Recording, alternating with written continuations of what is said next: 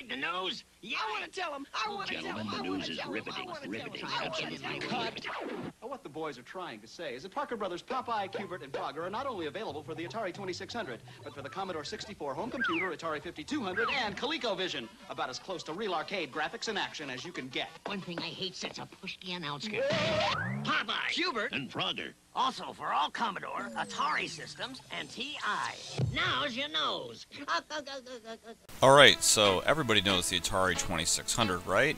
Popular for famous arcade games like Centipede, Yar's Revenge, and Pac-Man that came out in the late 70s and revolutionized the video game industry.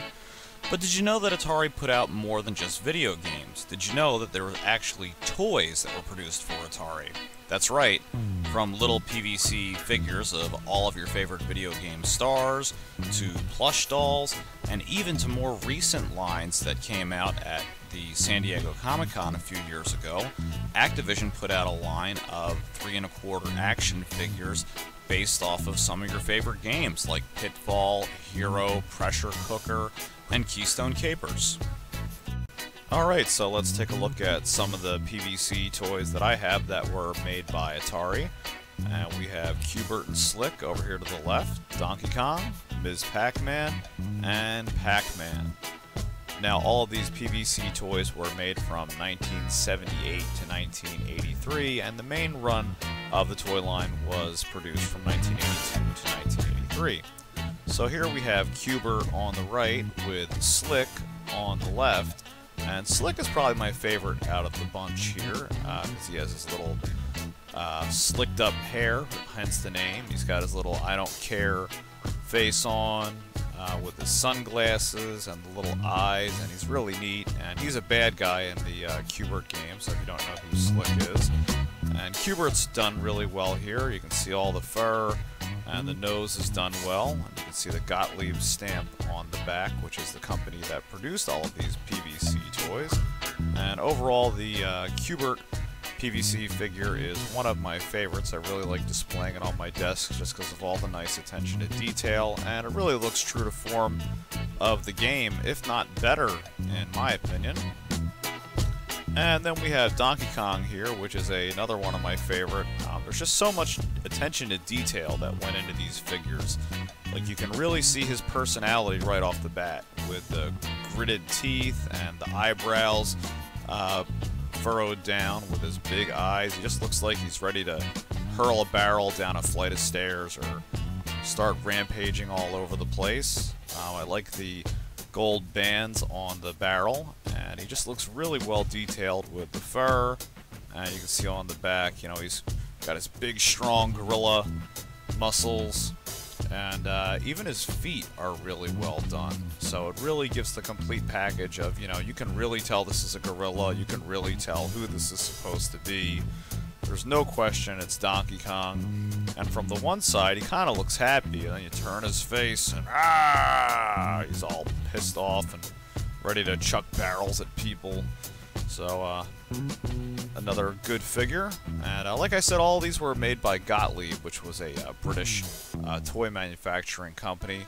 And they produced these for the Atari line. And here we have Ms. Pac-Man, who you can tell right off the bat. She has her pink bow.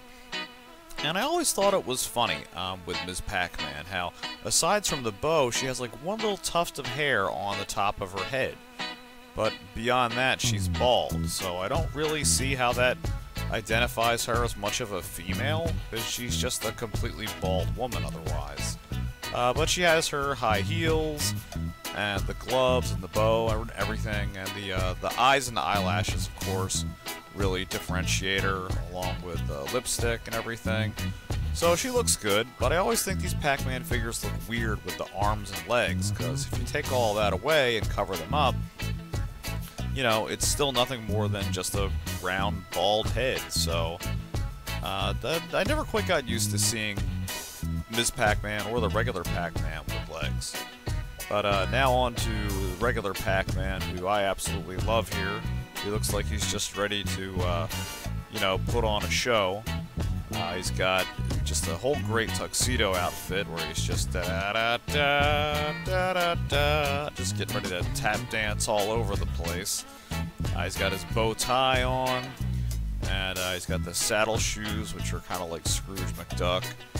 And he has this great cane over here, like he's got his pimp cane and the hat and everything. So he is totally putting on the Ritz. He's like, hey, forget all about that crappy 2600 Pac-Man game. Well, yeah, go play the real version in the arcade. So, yeah, this is a very bizarre figure out of the line. I like it, but it just looks crazy. So I always kind of imagined, like, Pac-Man with Ms. Pac-Man here, and, you know, you have Donkey Kong moving in on Ms. Pac-Man, and she's out turning tricks. He's like, hey, baby, what are you gonna do for 4 bananas? And she's like, oh my god, I don't know, I don't do those types of things. And then you have Pac-Man, you know, walking down the street, and he sees this going on, and hey, baby, is this guy giving you trouble? And she said, oh, well, I'll have your money for you. I don't have your money yet. I told you to have my money by yesterday. But I don't have the money! Oh my god, help, please! Bitch! Taste the pimp hand! And then him and Q-Bert and Slick go back to the club. That's how you gotta take care of business, boys. So, guys, thanks for taking a look at me with the Gottlieb line of PVC Atari toys. There's more toys than this that were made, and I'll do a few more reviews of them later on. So, hope you enjoyed it, and see you next time. Hey guys, if you liked the video that you just watched, go ahead and hit that subscribe button down below. And if you do the Facebook and Twitter thing, follow me at #KingRetro. See you next time.